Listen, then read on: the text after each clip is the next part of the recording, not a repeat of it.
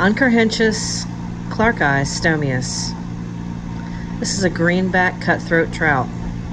Let's make something cool today.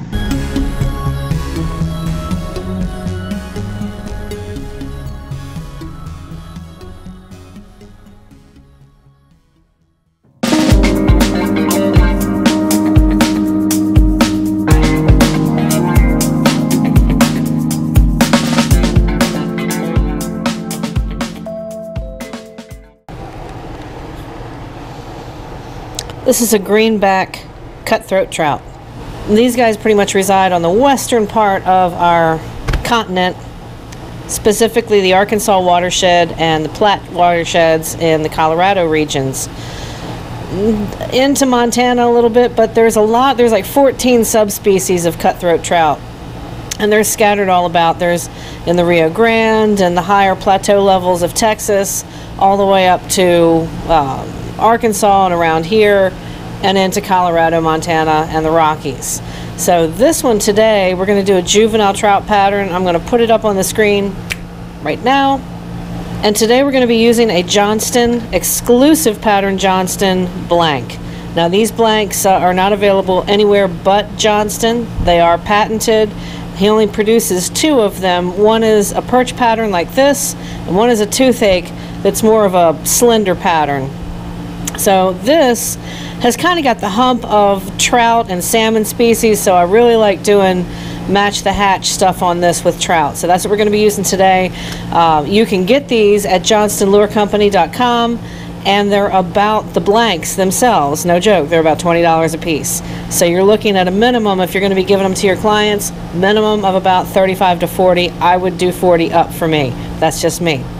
Because there's a lot of work that goes into them. And they are exclusive and unique. They're great for the pikes and the musky crowd. They're great for a lot of different species, and bass will tear these up around here. So this particular one, this perch pattern, runs 2 to 4 feet deep. It's got a little bit of a lip on it. It comes wrapped in plastic, but I'm going to go ahead and put some tape on that as well. Let's get started. Now this is the first cutthroat pattern that I've done. I've done rainbows, I've done brook trout, which I almost did another brook trout today, but I have one. As a matter of fact, the one that I have is on this Johnston, and I'm really happy with the way that came out. Let me see if I can find it real quick for you guys. I know it's over in the bag area. I'm just going to pull that out.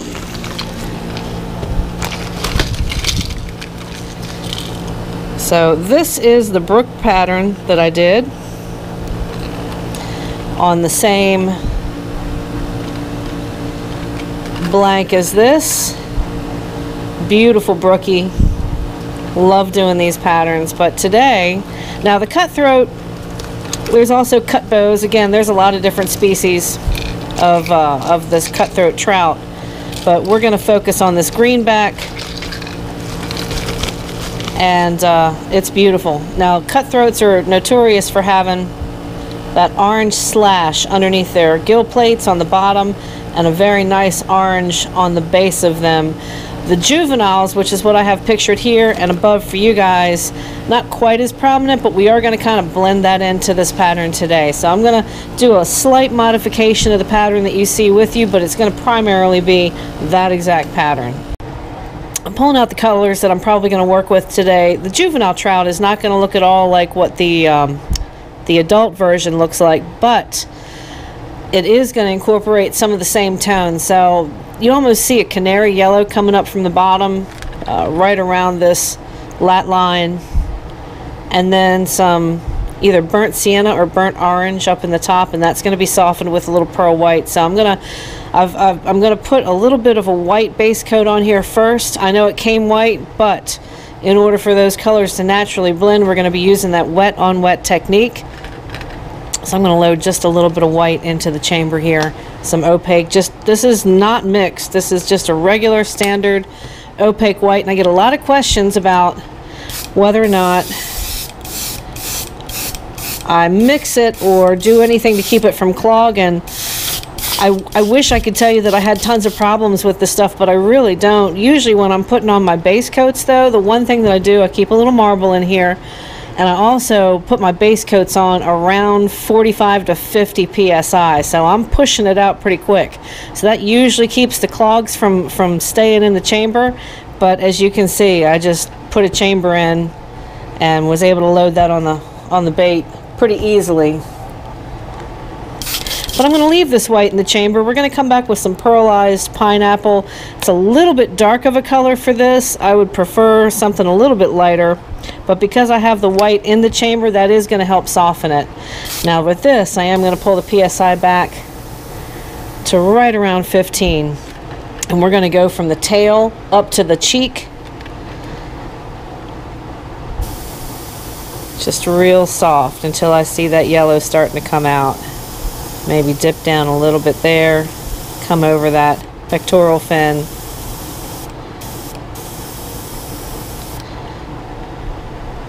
Just so I have a little dip right there. I'm going to do the same thing on the other side. Come down below just a little bit.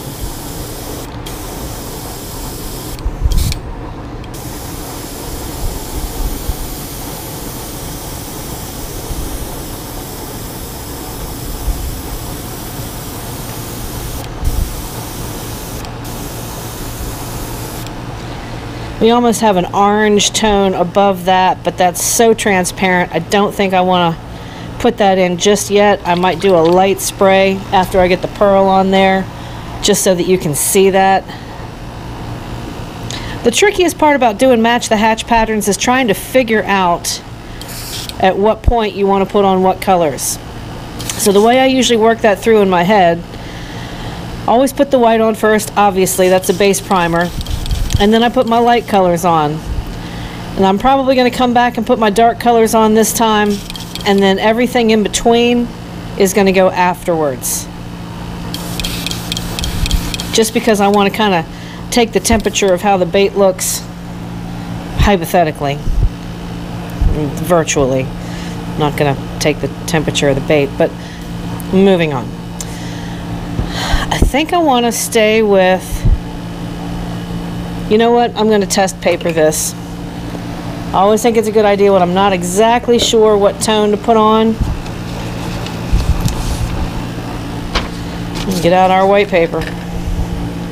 I think the burnt umber might be way too dark, and it might be too green of a tint as well. It's not too bad. It's got a little bit of green in it. Maybe just...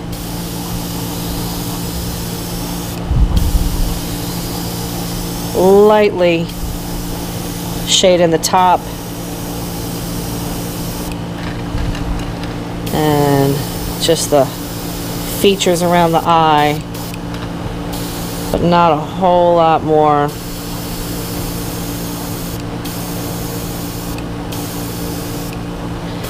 Very light pressure on this, right around 15 is what I'm working at still. I'm going to continue to work at 15.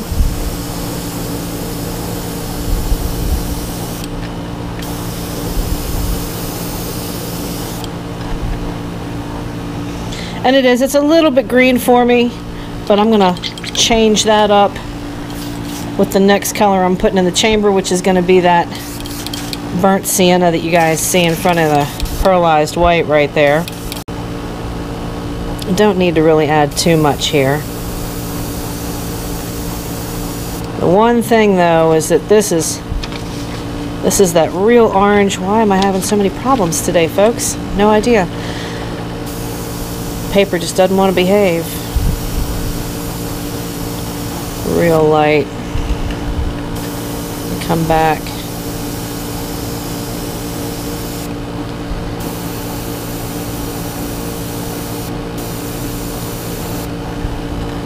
And do the same thing.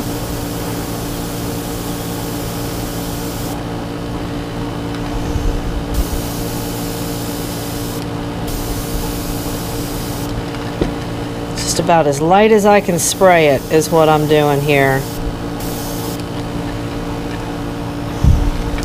A little bit darker towards the tail there. I'm also going to do a light layer just to kind of give it some shading over top of that raw umber that we put on. I'm going to put a little bit of pearlized white in the chamber here, keeping that pressure real low. Now we're just going to come back and mute everything down. And the other thing that pearl white does when you're doing a blend is that it really blends those colors nicely for you. Do a little bit more. Only had like 3 drops in there.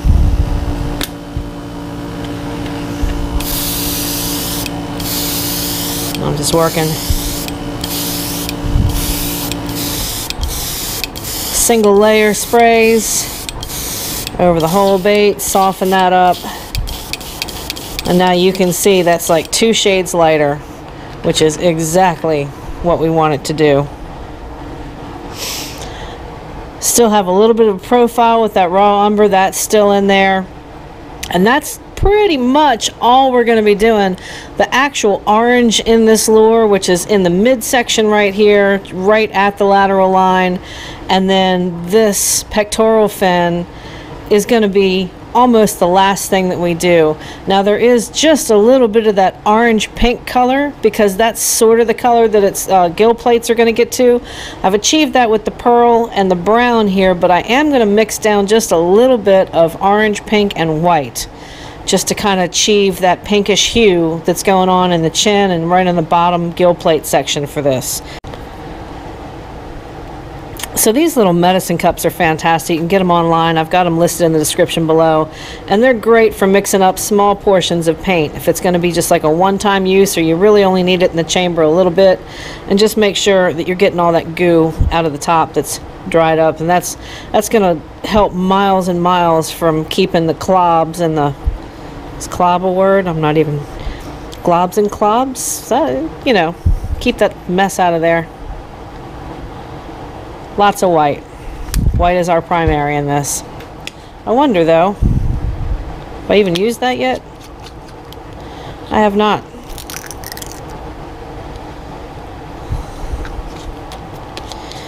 Because I have white, if I went 1 shade darker, just 1 drop. It's a red base, folks. You don't need a whole lot of red base in your color blends. And then maybe just a normal orange. That's a sunrise yellow. Where's my normal? That's a normal transparent orange. 2 drops there. Usually I just use the base of that. I've got that 1 pink and some orange. This is going to be way too orange, so I'm going to seriously have to tone this down with some more white. Just like a light flesh or pink tone with that peach. Just a good blend. I'm going to continue to blend this down. The formula is as follows: 20 drops of pearlized white, 5 drops of an opaque white, 3 drops of fluorescent sunburst, which is right here, and then 1 drop of flamingo pink. And the white really softens that up. This is just like a one-time use. I'll show you what it comes out like on here. It's almost a flesh tone, but a little bit more orange. There you go. That's your color. That's going to be our base for our gill plate behind our cheeks here.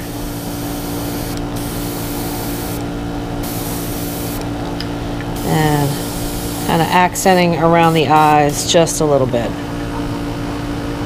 I'm still lacking a little bit of depth and dark right behind this hump area, or actually forward of the hump. I'm going to bring just a couple more drops of raw umber back into this, just very lightly.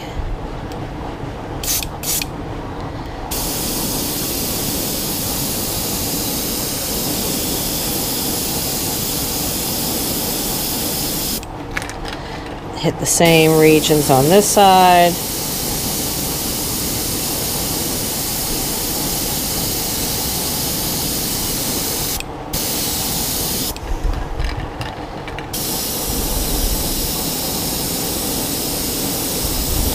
And just keep working that until you have the shade that you like. And then I'm going to finish that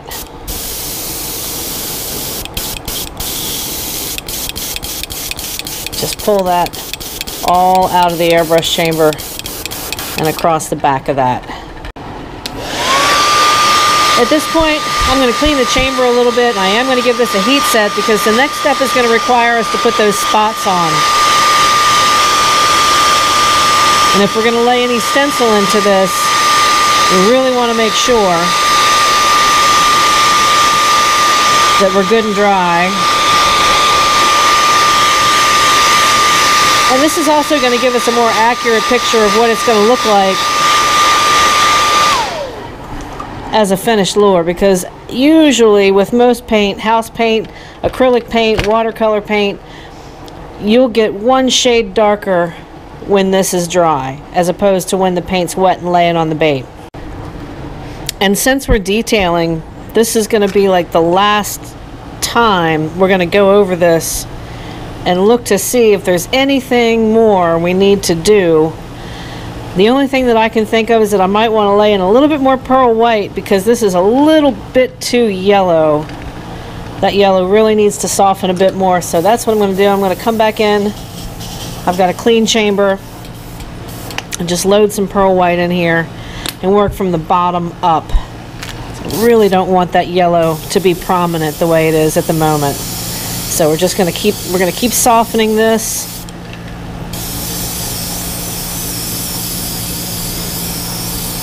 And that's starting to look like how we want it to look. Much better, much more muted. I'm really glad I came back and did that because that lightened that. See, and you won't know until you heat set before you put on your stencil parts. We are going to stencil this. I'm trying to figure out what, as I'm kind of thinking on the fly here, no pun intended for Trout. Trying to figure out if I want to use this picture as a gauge, because technically I could probably just print another image of this because they're roughly the same size. And yeah, I think I've figured something. The light bulb just went off in my head. I'm going to print a second image of this, and we're going to cut the stencil directly out from this picture, because when you put them back to back, yeah, they're about the same size. I like that very much. Okay, that's what we're going to do for the stencils. Hang on. For my next trick. Okay, so this is the second one. Just going to make a rough cut on here.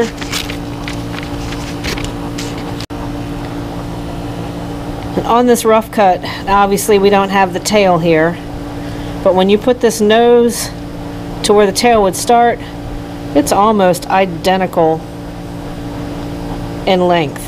Obviously this one's a little bit thicker, so that means that we can stretch these out, but I think we've got ourselves a pretty good base for a good stencil.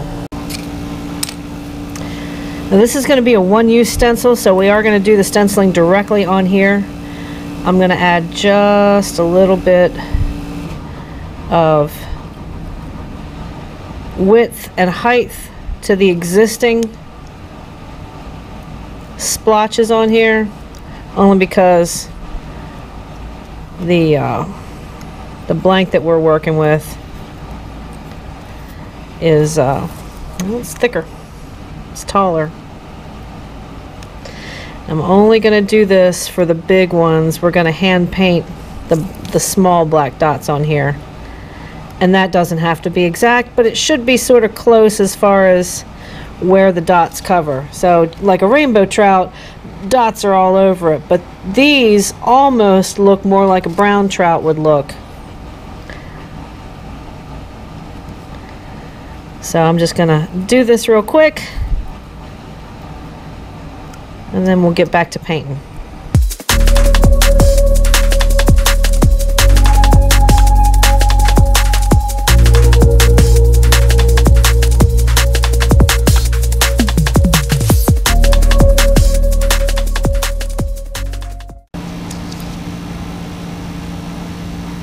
Okay, let's stencil it.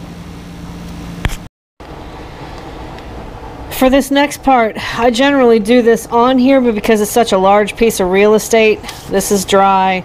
I go ahead and set this right down on the bait. I'll flip this over. We're only going to get one use, so I have to kind of remember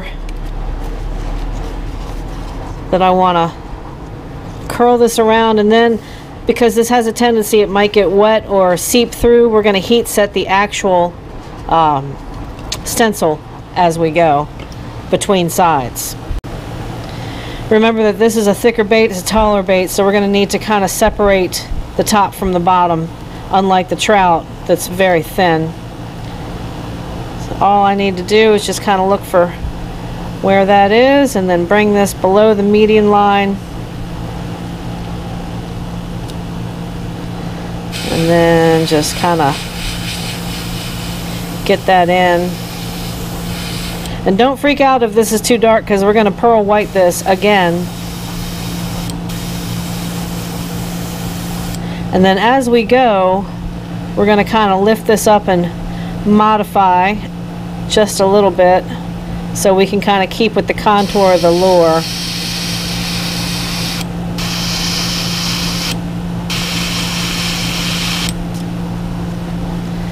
And then 2 down here on the bottom, and you can kind of look through this stencil and get an idea of where that line is so that you don't hit the line. You want to be underneath that line, and that looks pretty decent.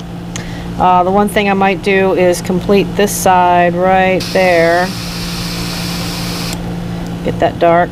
And again, this is too dark. It's going to need to be kind of pushed into this lure, so we'll do that with pearl white after we're done laying in this stencil. The other thing in the pattern, if you'll notice, pull that up for a second, if you'll notice on the top part here, there's actually 2 of these, one above the other, so we'll do that as well. And again, don't freak out because this is dark. It's going to be dark, but we're going to add some pearl white into it, so don't fret, it'll calm it down. Since we have a stencil out that's conducive to doing what we want it to do anyways, and we still have black magenta loaded into the chamber, let's go ahead and add in some shading around the gill plate.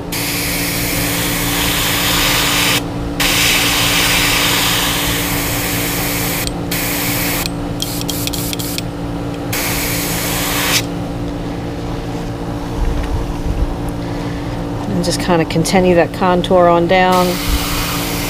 Shade over this eye here. Just a little bit of shading.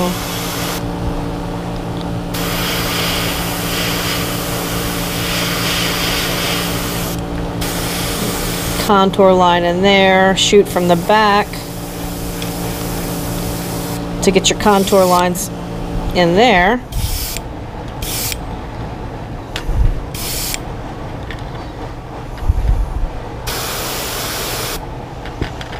And then shoot from the top down on your lip. And again, this is going to look dark until we get our pearl white in here.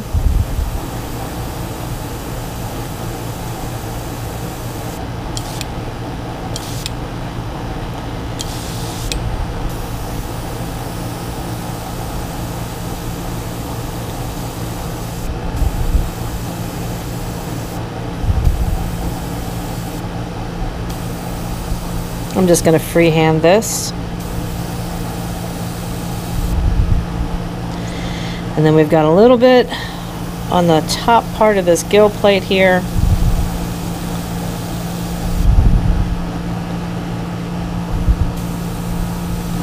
A little bit more lighter there. And then the same thing here. Just flip it on the other side. The last thing we're going to do with this, before I put more pearl white on here, is just darken in this pectoral fin. You can freehand that as well, because any kind of overspray is going to disappear when that pearl white goes on. So let's get that on and see what we've got. We've got our pearl white loaded in. Just even. You just want to come back and go even. Don't get too heavy on it because you don't want it to drip or move on you.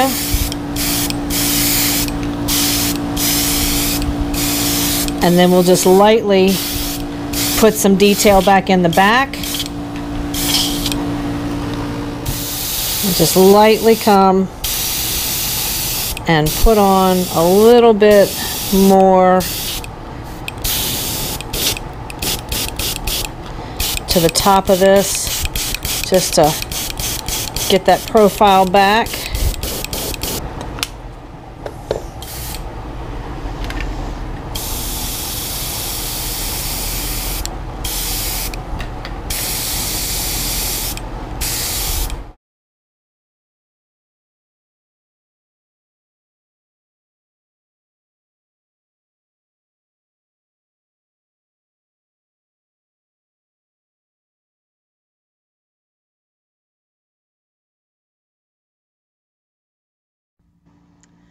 So I'm just putting the finishing touches on the hand detailing here. I gotta do one more side.